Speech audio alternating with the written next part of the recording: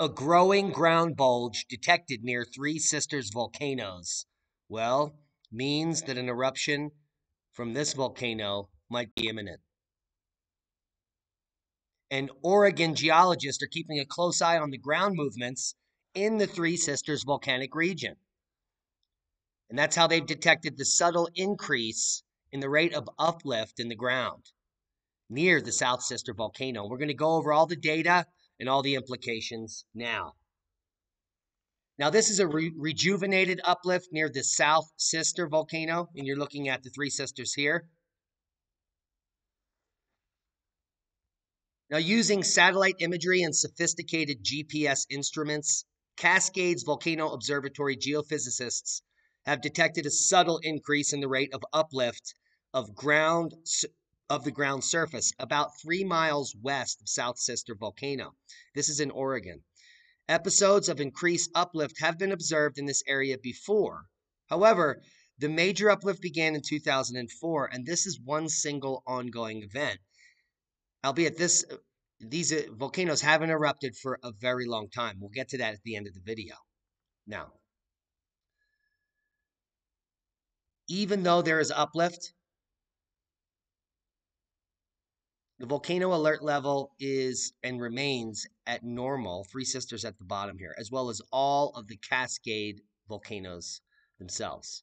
Now, data from satellite radar images show an uplift of around an inch or 2.2 centimeters, about the width of an adult's thumb. And this has occurred between the summer of 2020 and August 2021 across an area 12 miles in diameter. GPS data from a volcano monitoring station near the center of the uplift measured at least 0.2 inches of uplift since August of 2021. Additionally, seismologists observed brief bursts of small earthquakes in October of 2021, December of 2021, and then January 2022. Most of these shallow earthquakes are too small to locate precisely, but those located are inside the uplifted area. And you can see the uplift data on the top in the red line, as well as the seismic data below. And some sort of a kickoff event here in 2004, and a continuous rise in the ground surface with, well, quite an episode here.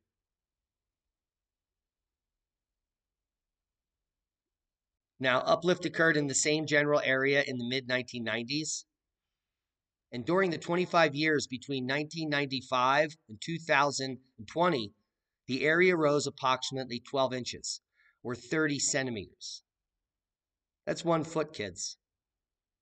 Although the current uplift rate is slower than the maximum rate, which was measured in 1999 and 2000, it is distinctly faster than the rate observed for several years before 2020. And if we come back to this graph, you can see this massive uplift that occurred rapidly here between 1999 and 2000, almost vertical. And then some ups and downs, but something is happening anew. The uplift is attributed to, you guessed it, small pulses of magma accumulating at roughly 4 miles below the ground surface. It's been accumulating now for 2 decades. While any magmatic intrusion could eventually lead to a volcanic eruption, an eruption here likely would be preceded by detectable and more vigorous earthquakes, which we're not seeing yet, ground movement, which we are seeing, and geochemical changes in general. As magma moves upward during an intrusion, it causes continued accelerated uplift. And that's why we're getting this bulging effect here on the surface. And there is the 4-mile subsurface magma chamber bulging up in the graphic. But what we should be actually looking at is continuated or accelerated uplift. And we don't see that just yet. We should also be looking for fractures in the rock, which will generate swarms of earthquakes. And this will release significant amounts of volcanic gases, which we will be able to detect on the surface, such as carbon dioxide or sulfur dioxide. And we do not detect any of these signs currently. But the first ingredient in the recipe for Eruption is occurring, uplift, as more magma moves into the chamber and has been doing so for decades. Now, the good news is that Three Sisters hasn't erupted for about 1,500 years. Lots of other volcanoes have erupted in the Cascades in just the last 200 years, including Mount Baker, Glacier Peak, Rainier. We all know about St. Helens, Mount Hood even, Shasta and Lassen. All have erupted in the last 200 years. And we're waiting on the Three Sisters, Newberry, Crater Lake, Medicine Lake, and others to step forward. Now, is there any evidence that Three Sisters will erupt? Yes, it's uplifting now, and magma is being placed underneath of the volcanoes. So Three Sisters is going to erupt. Does it matter? Probably not. It only erupts at VEI2, going all the way back through the Holocene. In the last 10,000 years, these volcanoes only erupt at VEI2, so that's what we would expect during the next eruption. So nothing to worry about. Certainly something to go witness and enjoy the beauty of Mother Nature at Three Sisters, which will erupt soon in the Cascades, just not that soon. In fact, we will have enough data, surface data, and the amount of imagery and instruments that they're putting on these volcanoes, we will have fair warning. So stay tuned for more updates on the Three Sisters. And before we leave, we have a nice 5-minute video on how the geologists are working on the volcanoes and how they're monitoring the situation. Today I'm here at Three Sisters in Central Oregon, and I'm here to install some monitoring equipment to keep track of something that's been going on for 25 years and still goes on today.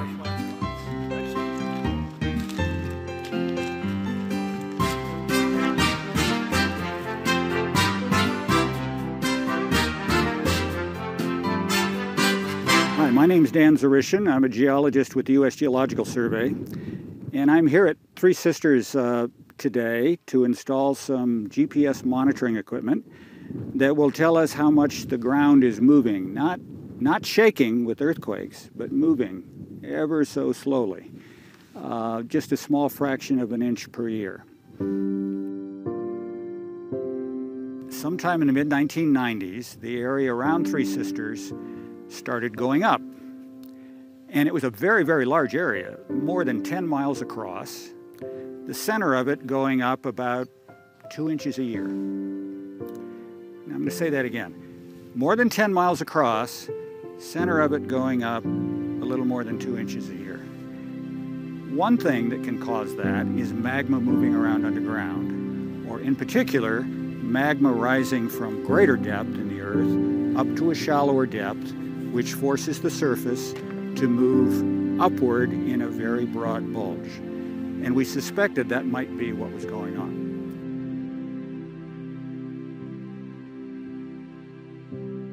A colleague of mine used what was then a relatively new system that makes use of radar satellites orbiting the Earth. They take radar images of the Earth's surface. They go around some additional orbits. They take another radar image of the same surface. And by overlaying those and comparing them in a certain way, you can actually get a picture of how much the ground moved toward or away from the satellite, down to a fraction of an inch. It's revolutionary. It's incredible.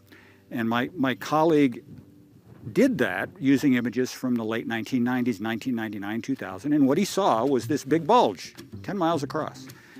And so the USGS, working with our partners in the Forest Service, installed a series of monitoring stations out here to keep track of the rate at which that bulge is growing. And we measure that in a variety of ways. We continue to use the radar satellite data to keep track of it, to give us the broad map. But then we put GPS stations out at specific locations, fixed to rock that's rigidly attached to the Earth, and we can measure very, very accurately how much that particular point has moved, more accurately than you can measure using the radar satellites. The radar satellites give you a picture of the entire bulge.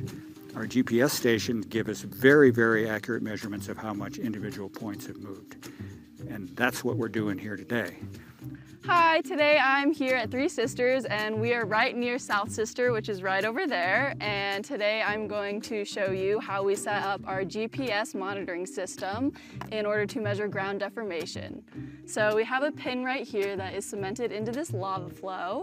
And then this is the antenna, and we're gonna have to set it to true north, but it just goes right in like this. And this is what receives the signals from the satellites in order to collect the data. This is the receiver, and this is what's going to store all the data that we collect over the next 2 months. And it is powered by 2 lithium-ion batteries that look like this. And we also have this antenna cable, which basically just connects the antenna under here, and it's going to go in through the box through the side and connect to the receiver.